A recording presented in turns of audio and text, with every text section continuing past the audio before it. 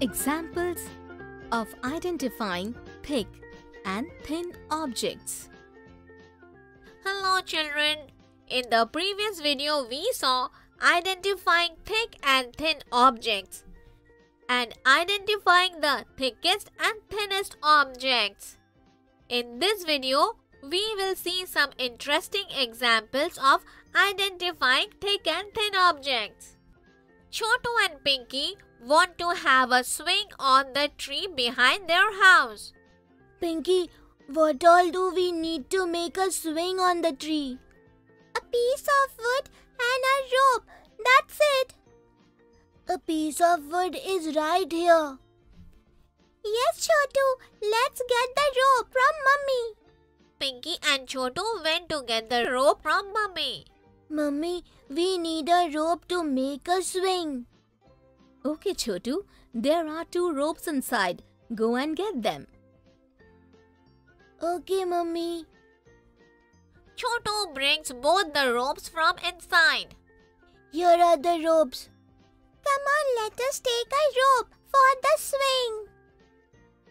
This rope is very beautiful. Yes, let's take this one. Children, this rope is thin. If you make a swing with it, the swing will break as soon as you sit on it. Really, Mummy? What should we do now? Children, you should make a swing with this thick rope. It won't break when you sit. Children, do you think this rope is thicker than the previous rope?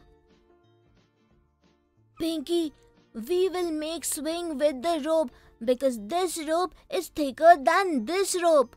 Well done, children. You were right. Come on. Let me help you to hang this swing. After hanging the swing, Chotu and Pinky swung a lot and had fun. So children, you saw Chotu and Pinky chose the thick rope instead of the thin rope to hang a swing.